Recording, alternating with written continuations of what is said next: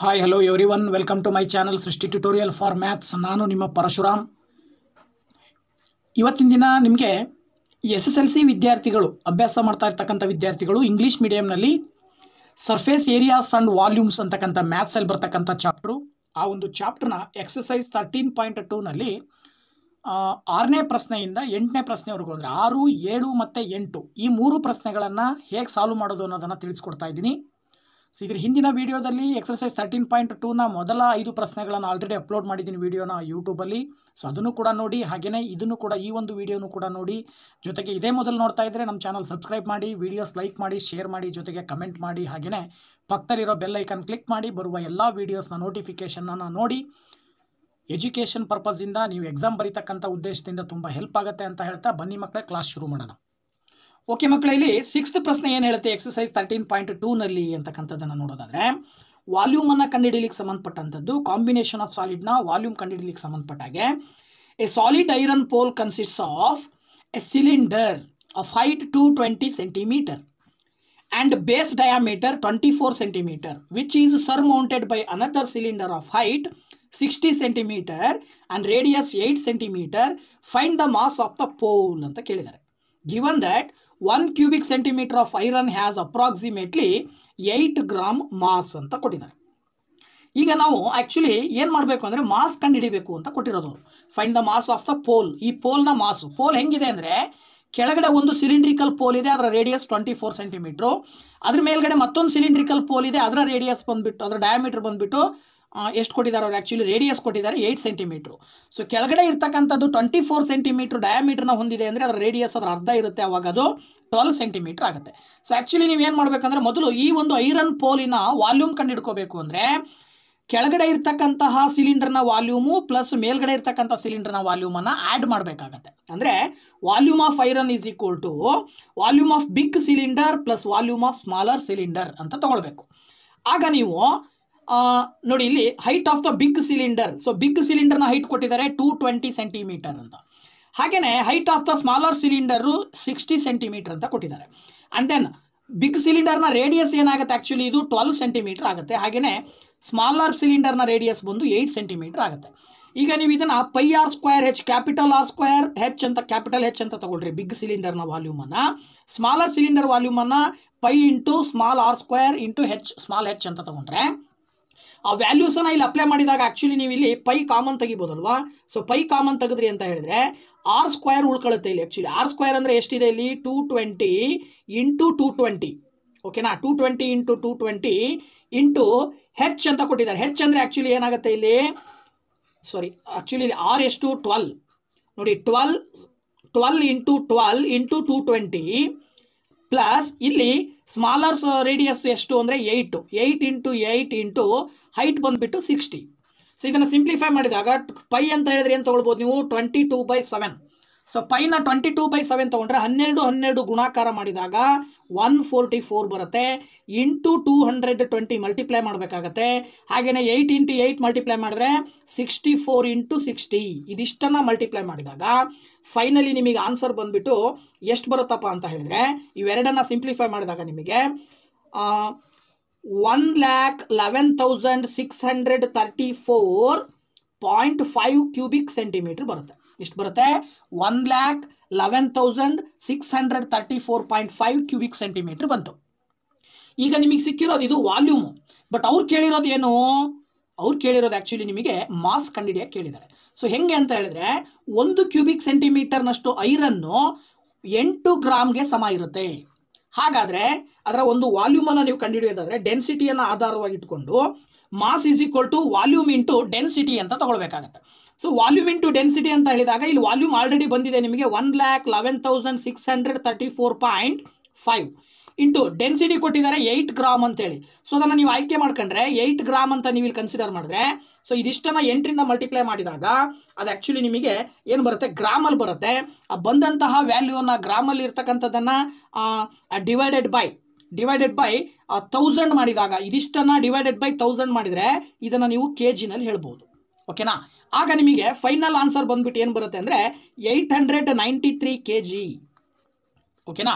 ಆ ಒಂದು ಐರನ್ ಪೋಲಿನ ತೂಕ ಅಥವಾ ಮಾಸ್ ಬಂದ್ಬಿಟ್ಟು 893 kgಗೆ ಸಮ ಇರುತ್ತೆ ಅನ್ನೋದನ್ನು ನಾವು ಸುಲಭವಾಗಿ ತಿಳ್ಕೋಬಹುದು. ಓಕೆನಾ. ಓಕೆ ಮಕ್ಕಳು, ಇಲ್ಲಿ 7th ಕ್ವಶನ್ ಇನ್ನೊಂದಿದೆ, ಇದು ಕೂಡ ವಾಲ್ಯೂಮಿಗೆ ಸಂಬಂಧಪಟ್ಟಿದ್ದು. ಏನು ಹೇಳುತ್ತೆ ಇಲ್ಲಿ, A solid consisting of A right circular cone of height 120 centimeter and radius 60 centimeter standing on a hemisphere of radius 60 centimeter is placed upright in a right circular cylinder full of water such that it touches the bottom. Find the volume of water left in the cylinder if the radius of the cylinder is 60 centimeter and its height is 180 centimeter ಅಂತ ಕೊಟ್ಟಿದ್ದಾರೆ. ಇದರ ಅರ್ಥ ಇಷ್ಟೇ, ಒಂದು cylindrical tank, ಅದ್ರ ಒಳಗಡೆ ನೀರು ತುಂಬಿದ್ದೀವಿ. ಆ ತುಂಬಿದಂಥ ನೀರಿನ ಒಳಗಡೆ ಕೋನ್ ಮತ್ತು ಹೆಮಿಸ್ಫಿಯರ್ನಿಂದ ಆವೃತವಾಗಿರ್ತಕ್ಕಂಥ ಒಂದು ಸಾಲಿಡನ್ನು ನೀರು ಒಳಗಡೆ ಅದ್ದಿದಾಗ ನೀರು ಹೊರಗಡೆ ಬೀಳುತ್ತೆ. ಸೊ ಹೊರಗಡೆ ಬೀಳುವ ನೀರಿನ ಪ್ರಮಾಣ ಎಷ್ಟು ಅನ್ನೋದು ಅವ್ರ ಪ್ರಶ್ನೆ.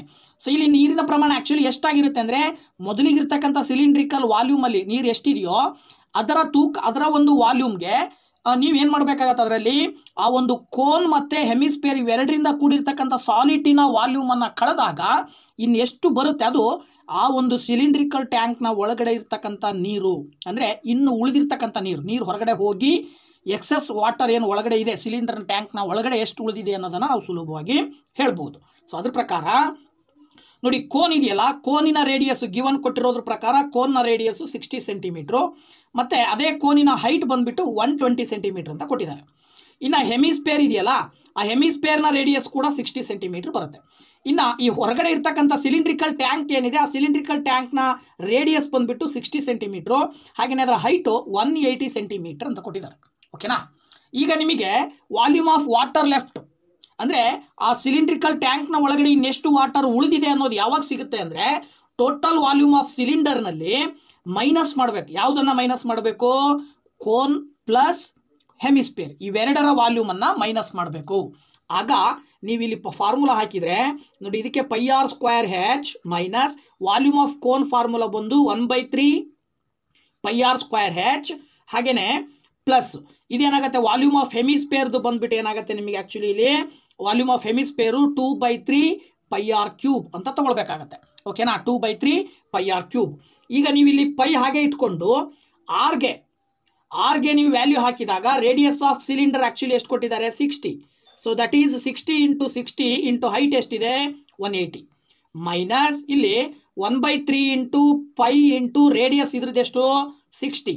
ದಟ್ ಈಸ್ 60 × 60 ಇಂಟು ಹೈಟ್ ಎಷ್ಟಿದೆ? ಆ್ಯಕ್ಚುಲಿ ಇಲ್ಲಿ 120 ಇದೆ ಕೋನ್ದು. ಹಾಗೆಯೇ ಪ್ಲಸ್ ವಾಲ್ಯೂಮ್ ಆಫ್ ಹೆಮಿಸ್ಫಿಯರ್ ಬಂದಾಗ 2/3 ಇಂಟು ಪೈ ಇಂಟು ರೇಡಿಯಸ್ಸನ್ನು ನೀವು ಎಷ್ಟು ತೊಗೊಂಡಿದ್ದೀರಿ? ಆ್ಯಕ್ಚುಲಿ ಇಲ್ಲಿ ರೇಡಿಯಸ್ ಹೆಮಿಸ್ಫಿಯರ್ದು 60, ಅಲ್ಲಿಗೆ 60 × 60 × 60 ಅಂತ ನೀವು ತೊಗೊಳ್ಬೇಕಾಗತ್ತೆ. ಓಕೆನಾ. ಸೊ ಆಗ ನೀವು ಸಿಂಪ್ಲಿಫೈ ಮಾಡಿದಾಗ ಏನು ಬರುತ್ತೆ ಅಂದರೆ, ಇದನ್ನು ಸಿಂಪ್ಲಿಫೈ ಮಾಡಿದ್ರೆ 648 × 10³ ಪೈ ಬರುತ್ತೆ, ಮೈನಸ್ ಇಲ್ಲಿ ಒಳಗಡೆ 144 × 10³ ಪೈ ಬರುತ್ತೆ. ಇದಿಷ್ಟನ್ನು ಸಿಂಪ್ಲಿಫೈ ಮಾಡಿದ್ರೆ ಪ್ಲಸ್ ಇದನ್ನು ಸಿಂಪ್ಲಿಫೈ ಮಾಡಿದ್ರೆ ನಿಮಗೆ 144 × 10³ ಪೈ ಬರುತ್ತೆ. ಓಕೆನಾ. ಆಗ ನೀವು ಇದಿಷ್ಟನ್ನು ಕೂಡಿದರೆ 648 × 10³ ಪೈ ಮೈನಸ್ ಇವೆರಡನ್ನು ಕೂಡಿದಾಗ ನಿಮಗೆ ಆ್ಯಕ್ಚುಲಿ ಏನು ಬರುತ್ತೆ ನೋಡಿ, 4 4 8, ಹಾಗೆಯೇ 4 4 8 1 1 2 288 × 10³ ಪೈ ಅಂತ ತೊಗೊಳ್ಬೋದು. ಆಗ ನೀವು ಇದನ್ನು ಸಬ್ಟ್ರ್ಯಾಕ್ಟ್ ಮಾಡಿದಾಗ ಏನು ಬರುತ್ತಪ್ಪ ಆನ್ಸರ್ ಅಂತ ಹೇಳಿದರೆ, ಅದನ್ನು ನೀವು ಪೈನ ವ್ಯಾಲ್ಯೂವನ್ನು ಕೂಡ ಹಾಕಿ ಪೈನ ವ್ಯಾಲ್ಯೂವನ್ನು ಕೂಡ ಕ್ಯಾನ್ಸಲ್ ಮಾಡಿದಾಗ ಫೈನಲಿ ಆನ್ಸರು 1.131 ಕ್ಯೂಬಿಕ್ ಮೀಟರ್ನಲ್ಲಿ ಹೇಳಿದಾಗ 1.131 ಕ್ಯೂಬಿಕ್ ಮೀಟರ್ ಬರುತ್ತೆ ಆನ್ಸರು. ಇಷ್ಟು ಪ್ರಮಾಣದ ನೀರು ಸಿಲಿಂಡರ್ನ ಒಳಗಡೆ ಬಾಕಿ ಉಳಿದಿರುತ್ತೆ, ಇನ್ನು ಉಳಿದಿರ್ತಕ್ಕಂಥ ನೀರು ಪೂರ್ತಿ ಹೊರಗಡೆ ಹೋಗಿರುತ್ತೆ. ಓಕೆನಾ. ಇದು ಓಕೆ ಮಕ್ಕಳು, ಇದೇ ಎಕ್ಸಸೈಸ್ನ ಕೊನೆಯ ಪ್ರಶ್ನೆ ಒಂದು ನೋಡ್ಬಿಡೋಣ ಈ ಒಂದು ವಿಡಿಯೋದಲ್ಲಿ. 8ನೇ ಪ್ರಶ್ನೆ ಏನು ಹೇಳುತ್ತೆ, A spherical glass vessel has A cylindrical neck 8 centimeter long, 2 centimeter diameter.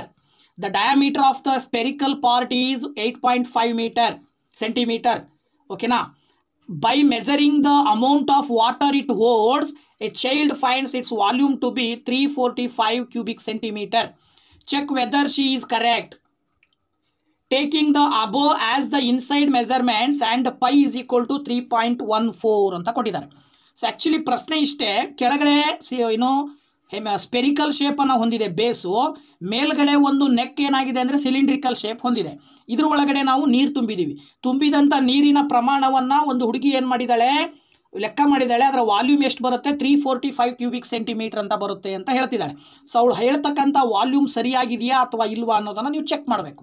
So ಅದನ್ನು ಚೆಕ್ ಮಾಡಬೇಕು ಅಂದರೆ ನೀವೇನು ಮಾಡಬೇಕು, ವಾಲ್ಯೂಮ್ ಕಂಡುಹಿಡಿಬೇಕಾದ್ರೆ ಇಲ್ಲಿ ಸಿಲಿಂಡರು, ಇದು ಒಂದು ಸಿಲಿಂಡರ್ ಅಂತ ತೊಗೊಂಡ್ರೆ ಕೆಳಗಡೆದು ಹೆಮಿಸ್ಪೇರು, ಇವೆರಡೂ ಸಿಲಿಂಡರ್ ಮತ್ತು ಸ್ಪೇರ್ ಮತ್ತು ಸಿಲಿಂಡರ್ನ ವಾಲ್ಯೂಮನ್ನು ಕೂಡಿದಾಗ ಟೋಟಲ್ ಆ ವೆಸಲ್ನ ವಾಲ್ಯೂಮ್ ಸಿಗುತ್ತೆ. ಅಂದರೆ ವೆಸಲ್ ಒಳಗಡೆ ಎಷ್ಟು ಪ್ರಮಾಣದಲ್ಲಿ ನೀರು ತುಂಬಬಹುದು ಅನ್ನೋದು ನಮಗೆ ಕ್ಲಿಯರ್ ಆಗಿ ಸಿಗುತ್ತೆ. ಸೊ ಹಾಗಾಗಿ ಸ್ಪೇರ್ನ ಡಯಾಮೀಟರ್ ಕೊಟ್ಟಿದ್ದಾರೆ 8.5 ಸೆಂಟಿಮೀಟ್ರು. ಅದರ ರೇಡಿಯಸ್ ಅವಾಗ ಏನಾಗುತ್ತೆ, ಅದರ ಅರ್ಧ ಅಂದಾಗ 4.25 ಸೆಂಟಿಮೀಟರ್ ಆಗುತ್ತೆ. ಹಾಗೆಯೇ ಸಿಲಿಂಡ್ರಿಕಲ್ ಶೇಪಿನ ಹೈಟ್ ಬಂದುಬಿಟ್ಟು 8 ಸೆಂಟಿಮೀಟರ್ ಅಂತ ಕೊಟ್ಟಿದ್ದಾರೆ. ಮತ್ತು ರೇಡಿಯಸ್ಸು ಆ್ಯಕ್ಚುಲಿ ಡಯಾಮೀಟರ್ ಕೊಟ್ಟಿದ್ದಾರೆ ಅವರು 2 ಸೆಂಟಿಮೀಟ್ರು. ಅದರ ಅರ್ಧ ಅಂದರೆ ರೇಡಿಯಸ್ ಆಗುತ್ತೆ, ದಟ್ ಈಸ್ 1 ಸೆಂಟಿಮೀಟರ್. ಸೊ ಈಗ ನೀವು ವಾಲ್ಯೂಮ್ ಆಫ್ ದಿ ವೆಸಲ್ ಬೇಕು ಅಂದಾಗ volume of cylinder plus volume of ಸ್ಪೇರ್ನ ಕೂಡಬೇಕಾಗತ್ತೆ.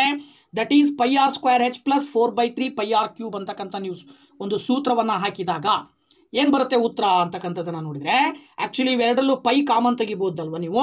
So pi common ತೆಗೆದ್ರೆ ನಿಮಗೆ ಆ್ಯಕ್ಚುಲಿ ಏನು ಬರುತ್ತೆ ಉತ್ತರ ಇಲ್ಲಿ, here that is equal to pi into r² ಅಂತ ಇದೆ. ಇಲ್ಲಿ r² ಅಂತ ಹೇಳಿದ್ರೆ ಎಷ್ಟು, ಆ್ಯಕ್ಚುಲಿ ಇಲ್ಲಿ ಸಿಲಿಂಡರ್ದು 1. ಸೊ 1 ಇಂಟು ಹೈಟ್ ಬಂದ್ಬಿಟ್ಟು ಎಷ್ಟಿದೆ 8, ಓಕೆನಾ.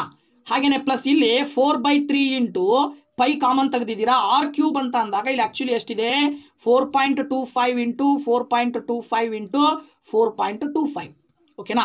ಸೊ ಇದಿಷ್ಟನ್ನು ನೀವು ಸಿಂಪ್ಲಿಫೈ ಮಾಡಿದಾಗ ಪೈನ ವ್ಯಾಲ್ಯೂ ಆ್ಯಕ್ಚುಲಿ ಏನು ಕೊಟ್ಟಿದ್ದಾರೆ ಅವರು 3.14 ಇಂಟು ಇಲ್ಲಿ 8 ಬರುತ್ತೆ.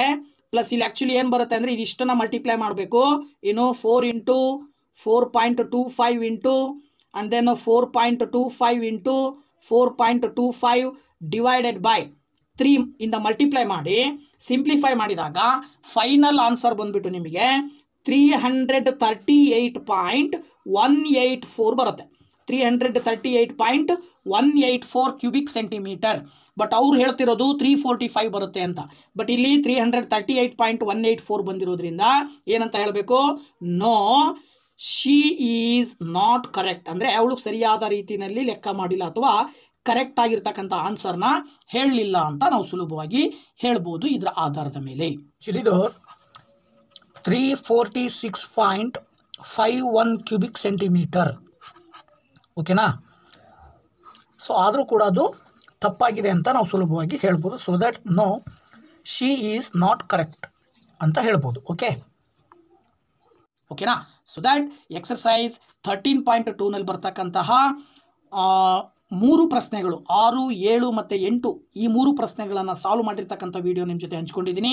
ನೆಕ್ಸ್ಟ್ ವಿಡಿಯೋದಲ್ಲಿ 13.3ನಲ್ಲಿ ಬರ್ತಕ್ಕಂಥ ಕ್ವಶನ್ಸನ್ನು ಮುಂದಿನ ವಿಡಿಯೋದಲ್ಲಿ ನಿಮ್ಮ ಜೊತೆ ಸೇರಿಕೊಂಡು ಆ ಒಂದು ಪ್ರಶ್ನೆಗಳನ್ನು ಹೇಗೆ ಸಾಲ್ವ್ ಮಾಡೋದು ಅನ್ನೋದನ್ನು ತಿಳಿಸ್ಕೊಡ್ತೀನಿ. ಸೊ ಇಷ್ಟೋ ತನಕ ವಿಡಿಯೋ ನೋಡಿದ್ದಕ್ಕೆ ತುಂಬ ಥ್ಯಾಂಕ್ಸ್. ಸೊ ವಿಡಿಯೋ ಇಷ್ಟ ಆಗಿದ್ದರೆ ಲೈಕ್ ಮಾಡಿ, ನಿಮ್ಮ ಫ್ರೆಂಡ್ಸ್ಗೂ ಕೂಡ ಶೇರ್ ಮಾಡಿ, ಕಮೆಂಟ್ ಮಾಡಿ ಅಂತ ಹೇಳ್ತಾ once again thank you very much. Bye bye.